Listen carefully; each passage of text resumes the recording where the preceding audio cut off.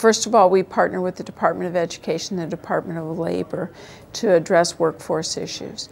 And one of the things that we've done together, the three departments, is we've created a set of criteria that we use for grants or for any of the programs that we set up. The first is we start with the employer, because that's where demand comes from. Second is we make sure that we're using data so that we're making good decisions.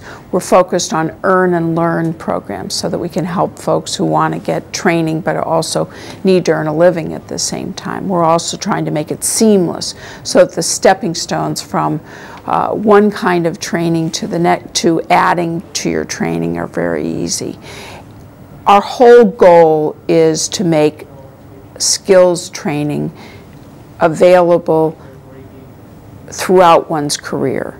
And so we're working together, all three departments, in the government and finally in partnership with the private sector, so that we can bring, the appropriate workforce training to all folks in America.